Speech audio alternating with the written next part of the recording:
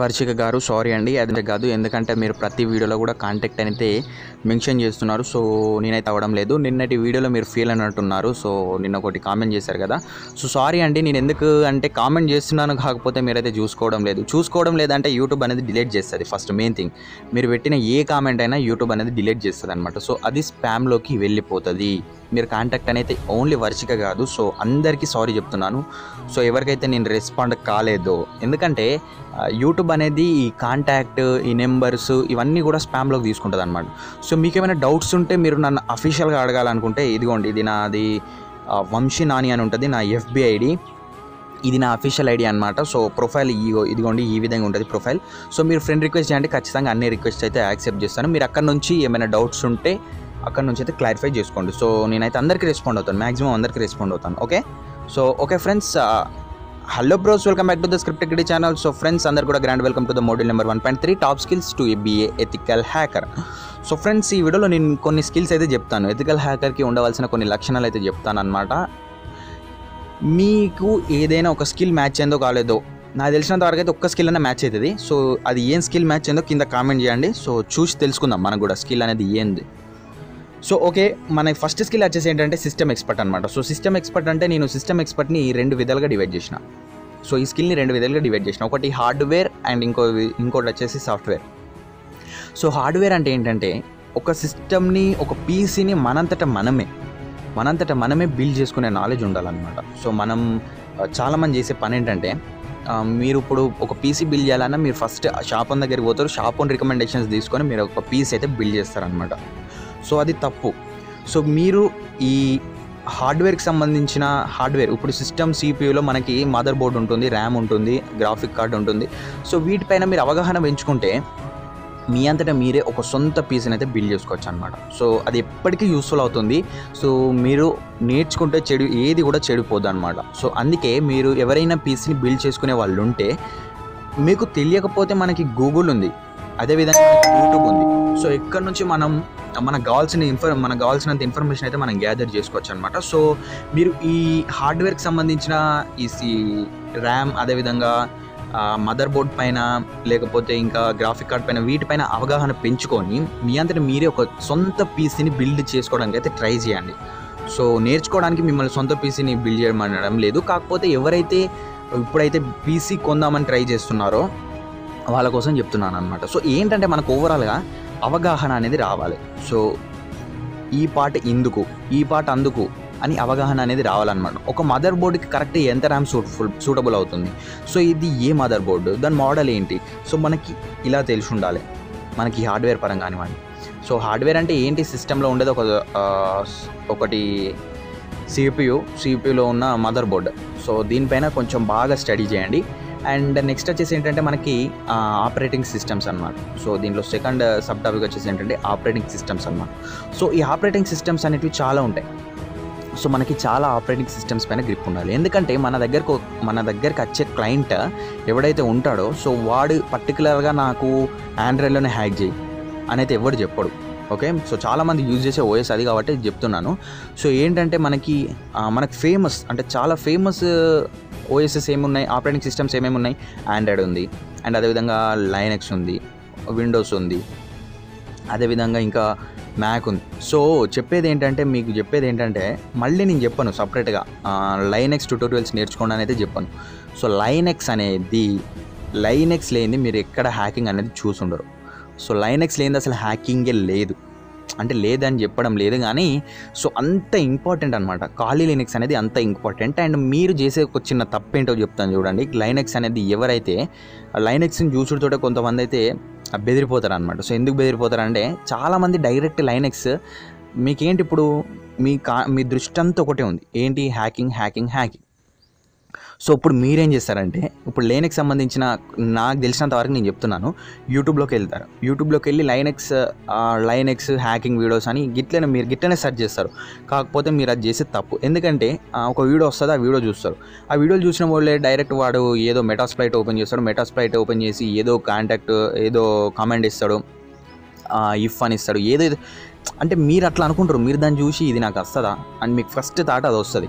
So మీరేం చేస్తారంటే, మీరు ఫస్ట్ ఆ పని చేయకండి. మీరు ఏం చేస్తారంటే, ఫస్ట్ లినక్స్ని ఏ విధంగా ఇన్స్టాల్ చేయాలి, అదేవిధంగా లినక్స్ ఫస్ట్ మీకు బేసిక్ దాని ఆపరేటింగ్ నేర్చుకోండి. ఓకే, కమాండ్ ప్రాంప్ట్ అంటే ఏంటిది, అండ్ అదేవిధంగా దాంట్లో కొన్ని సాఫ్ట్వేర్స్ అనేవి ఏ విధంగా ఇన్స్టాల్ చేయాలి. సో మీరు దాన్ని ఒక విండోస్ ఓఎస్ని ఒక విండోస్ని మీరు ఇప్పుడు ఆండ్రాయిడ్ ఏ విధంగా యూజ్ చేస్తారు, మీరు ఆర్పార్ యూజ్ చేస్తారు. సో ఆ విధంగా మీరు ఫస్ట్ మీరు చేయాల్సిన పని ఏంటి, లినక్స్ని మీరు ఫస్ట్ ఆ విధంగా అంటే ఏ విధంగా ఇన్స్టాల్ చేయాలి, ఇది ఎలా ఓపెన్ చేయాలి, ఈ బేసిక్ కామెంట్స్ అన్ని నేర్చుకున్న తర్వాత మీరు హ్యాకింగ్లోకి ఎంటర్ అయిపోతే మీకు అప్పుడు ఈజీగా ఉంటుంది. ఓకే, మీరు ఫస్ట్ డైరెక్ట్ లినక్స్ ఇన్స్టాల్ చేసి మొబైల్లో మీరు డైరెక్ట్ వాళ్ళకి పోకండి. ఓకే, సో నాకు పాసిబుల్ అయితే నేను బేసిక్ వీడియోస్ కూడా పెడతాను ఇవి అయిపోయిన తర్వాత. ఓకే, మీరు ఆపరేటింగ్ సిస్టమ్ అండ్ ఇంకొకటి చాలామంది ఈ ఆపరేటింగ్ విషయంలో ఏమనుకుంటారంటే, మ్యాక్ అనేది చాలా సెక్యూర్, దాన్ని ఎవరు హ్యాక్ చేయలేరు అని అయితే చాలామంది అపోహపడతారు. సో అదే తప్పండి. ఎందుకు తప్పని చెప్తాను చూడండి. ఇప్పుడు దాన్ని కాంట్రడిక్షన్ చేస్తా చూడండి.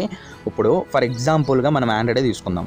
ఆండ్రాయిడ్ కోడింగ్ ఎంత తెలుసా, ఆండ్రాయిడ్ వాయిస్ కోడింగ్ ఎంత తెలుసా, minimum 12 to 15 million lines of code ఉంటుంది అనమాట. సో అన్ని లైన్స్ ఆఫ్ కోడ్స్లో ఎక్కడో చిన్న మిస్టేక్ ఉంటుందని గ్యారెంటీ ఏంటి చెప్పండి. Millions of code, 15 millions of కోడ్లో ఒక చిన్న లైన్ మిస్టేక్ ఉంటుందని గ్యారెంటీ ఏమైనా ఇస్తారా మీరు? వర్నబిలిటీస్ అనేవి ఖచ్చితంగా ప్రతి వాయిస్లో ఉంటాయి. ఓకే, ఇంకా మనం విండోస్ చూసుకున్నట్టయితే 50 మిలియన్ లైన్స్ ఆఫ్ కోడ్ ఉంటుంది అనమాట. విండోస్కి 50 మిలియన్స్ ఆఫ్ లైన్స్లో ఒక్క వర్నబిలిటీ ఉండకపోవచ్చా? సో ఖచ్చితం అంటే ప్రతి వాయిస్ని హ్యాక్ చేయొచ్చు. అంటే మనం ఎంత సెక్యూరిటీ పుడుతుందో ఎంత మంచి జరుగుతుందో అంత చెడైతే ఖచ్చితంగా జరుగుతుంది. సో మంచిని ఎంత మంచి చేద్దామని డెవలప్ అవుతారో అంత చెడు చేద్దామని అయితే డెవలప్ అవుతారు. ఓకే, అండ్ సెకండ్ వన్ వచ్చేసి ఏంటంటే మనకి నెట్వర్కింగ్ స్కిల్స్ అనమాట. సో ఈ నెట్వర్కింగ్ స్కిల్స్ అంటే చాలామందికి అయితే ఈ నెట్వర్కింగ్ స్కిల్స్ పైన అవగాహన ఉండదు. సో నెట్వర్కింగ్ స్కిల్స్ బేసిక్గా మనకి ఫస్ట్ నెట్వర్కింగ్లో ఏం తెలిసి ఉండాలంటే, DHCP అంటే ఏంటిది, నాటింగ్ అంటే ఏంటిది, NAT, సబ్నెటింగ్ అంటే ఏంటిది, IPv4, IPv6, public IP address అంటే ఏంటి, ప్రైవేట్ IP అడ్రస్ అంటే ఏంటి, స్టాటిక్ IP అడ్రస్ అంటే ఏంటి, VLANs అంటే ఏంటివి, OSI మోడల్ బేసిక్ స్ట్రక్చర్ ఏంటిది, మ్యాక్ అంటే ఏంటిది, ARP స్పూఫింగ్ అంటే ఇవన్నీ ఇప్పుడు నేను చెప్పినవి చూడండి. అవన్నీ బేసిక్స్ అనమాట, అన్ని బేసిక్సే.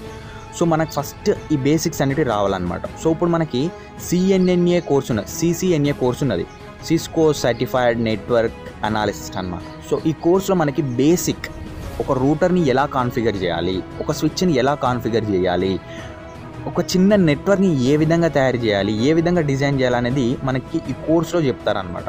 సో ఈ కోర్సులో మనకి కోర్స్ డిజైన్ చేసింది ఎవరు, సిస్కో అనేది ఒక కంపెనీ, అది రూటర్స్ స్విచెస్ అనేటివి అది డిజైన్ చేస్తుంది అనమాట. సో ఈ CCNA కోర్స్ ఒకవేళ పాసిబుల్ అయితే నేను కూడా క్రియేట్ చేయడానికి అయితే ట్రై చేస్తాను ఫస్ట్ ఇది అయిపోయిన తర్వాత. ఓకే, సో మీరైతే నెట్వర్కింగ్ పైన గ్రిప్ అనేది ఖచ్చితంగా ఉండాలి. ఓకే, అండ్ మన థర్డ్ వన్ వచ్చేసి ఏంటంటే ప్రోగ్రామింగ్ అనమాట. సో ప్రోగ్రామింగ్ స్కిల్స్ అనేవి ప్రతి వీడియోలో చెప్తా, కాకపోతే ఈ వీడియోలో కూడా చెప్తున్నాను. సో ప్రోగ్రామింగ్ స్కిల్స్ అనేవి ఖచ్చితంగా ఎందుకు నీడెడ్ అంటే ఇప్పుడు చెప్తాను చూడండి. So programming are scripting. Okay, ఎందుకంటే ఇప్పుడు మనం ఒక పేలోడ్స్ చేయాల్సి ఉంటుంది అనమాట. సో పేలోడ్స్ అంటే ఏంటంటే, మీ దృష్టిలో ఒక వైరస్ అనుకోండి.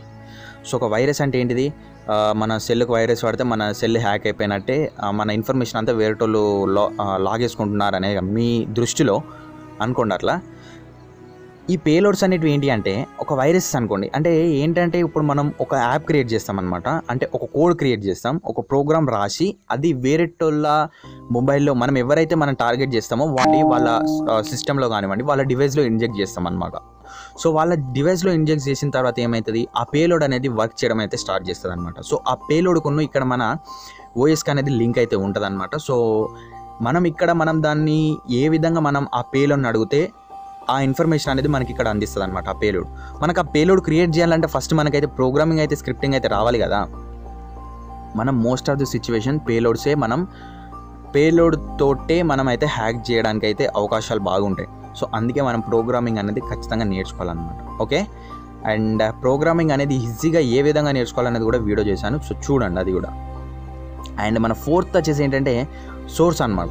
సో ఇప్పుడు ఓకే, మనకి దాదాపు అన్నీ తెలిసినాయి. ఇప్పుడు మనం సిస్టమ్ ఎక్స్పర్ట్ అయినాం, మనకి కొన్ని ఓఎస్ల పైన గ్రిప్ వచ్చేసింది, అదేవిధంగా నెట్వర్క్ అంటే ఏంటో తెలిసింది, ప్రోగ్రామ్ అంటే ఏంటో తెలిసింది. ఇవన్నీ తెలిస్తే ఏం లాభం ఇప్పుడు మనం సిస్టమ్ ఎక్స్పర్ట్ అయినాం, అదేవిధంగా మనం ఓఎస్ పరంగా ఎక్స్పర్ట్ అయినాం, ప్రోగ్రామింగ్లో ఎక్స్పర్ట్ అయినాం, నెట్వర్కింగ్లో ఎక్స్పర్ట్ అయినాం. ఇవన్నీ తెలుసుకొని ఏం చేస్తాం అసలు మనం? హ్యాకింగ్గా మనం చేయాల్సింది. సో మనకి హ్యాకింగ్ సంబంధించిన టూల్స్ అనేవి మనకు కావాలన్నమాట. సో సోర్స్ అంటే అదే హ్యాకింగ్ సంబంధించిన టూల్స్ కావాలి, అదేవిధంగా వీలైతే డివైజెస్ కూడా కావాలి. సో డివైజెస్ అంటే కన్ఫ్యూజ్ కావద్దు ఇక్కడ. అంటే హ్యాకింగ్లో డివైజెస్ ఉంటాయి అంటే ఉంటాయి, హ్యాకింగ్ సంబంధించిన డివైజెస్ కూడా ఉంటాయి. మీకు తెలుసో తెలియదు, నాకు తెలియదు, కానీ హ్యాకింగ్ సంబంధించిన డివైజెస్ కూడా ఉంటాయి. సో ఆ డివైజెస్ ఏంటి, వాటి థియరీస్ కూడా నేను ముందు వీడియోస్లో చెప్తాను. ఓకే, సో మనకి సోర్స్ అనేటివి ఖచ్చితంగా నీడెడ్ అనమాట. ఇప్పుడు వైర్ షార్క్ ఉంది. వైర్ షార్క్ అనే టూల్ అనేది మనకి పెన్ టెస్ట్ చేయడానికి కానివ్వండి, బగ్ బౌంటీస్ ఫైండ్ అవుట్ చేయడానికి కానివ్వండి, ఒక ప్యాకెట్ని అనలైజ్ చేయడానికి కానివ్వండి, మనకి ఈ వైర్ షార్క్ అనేది చాలా యూస్ఫుల్ అవుతుంది. సో మనకి ఈ వైర్ షార్క్ అనేది ఖచ్చితంగా యూస్ఫుల్ అవుతుంది. మనకి సోర్స్లో ఇదొక పార్ట్ అనమాట, ఇదొక టూల్ అనమాట. సో ఇది ఒక్కటే కాదు, ఇంకా మనకి నెంబర్ ఆఫ్ టూల్స్ కావాలి. సో ఓవరాల్గా నేను చెప్పాలనుకున్నది ఏంటంటే మనకు టూల్స్ అనేవి నీడెడ్. మనం ఏమైతే చేద్దాం అనుకున్నామో హ్యాకింగ్ సంబంధించిన టూల్స్ అనేవి నీడెడ్. ఇది ఫోర్త్ వన్ వచ్చేసి. అండ్ మనకి ఫిఫ్త్ స్కిల్ వచ్చేసి ఏంటంటే మనకి క్రైప్టోగ్రఫీ. సో ఓకే, క్రైప్టోగ్రఫీ అంటే ఏంటంటే ఎండ్ టు ఎండ్ యూజర్ అనమాట. అంటే ఇప్పుడు నేను ఒక యూజర్ని, ఓకే, ఇంకొక యూజర్ ఉన్నాడు, అంటే నేను ఒక హ్యాకర్ని. సరే ఓకే, నేను ఒక హ్యాకర్ని, మీరు ఒక హ్యాకర్. నేను మీకు ఒక పర్సనల్ ఇన్ఫర్మేషన్ అయితే పంపించాలనుకుంటున్నాను.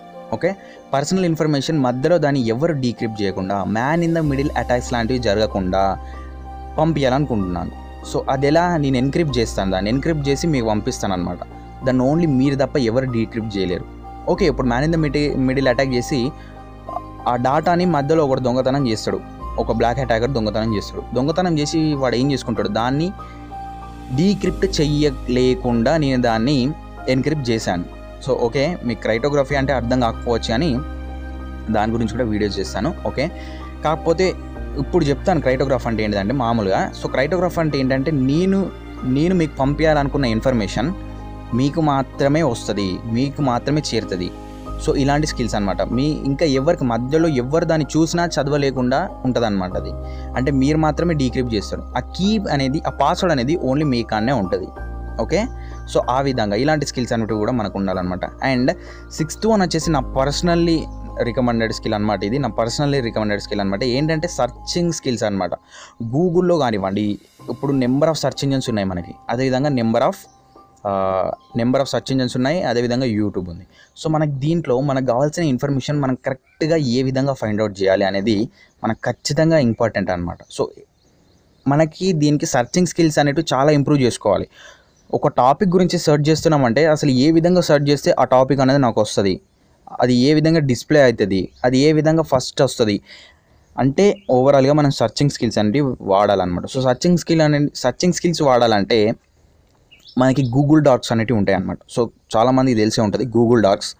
సో ఇప్పుడు ఫర్ ఎగ్జాంపుల్గా నేను గూగుల్లో ఒకటి సెర్చ్ చేయాలనుకున్నా. ఏంటి, ఫర్ ఎగ్జాంపుల్గా ఏంటంటే కేసీఆర్ న్యూ ప్రెస్ మీట్ అని సెర్చ్ చేయాలని అనుకున్నా. ఓకే, సో ఇప్పుడు నేను కేసీఆర్ న్యూస్ ప్రెస్ మీట్ అని సెర్చ్ చేసిన. ఓన్లీ అదొకటే వస్తుందా? నెంబర్ ఆఫ్ టైటిల్స్ తోటి చాలా వస్తాయి. అసలు దానికి రిలేటెడ్ లేని కూడా వస్తాయి అన్నమాట. సో ఈ విధంగా మనకి కావాల్సిందే రావాలనుకున్నప్పుడు మనం గూగుల్ డార్క్ అనేది యూజ్ చేస్తాం అనమాట.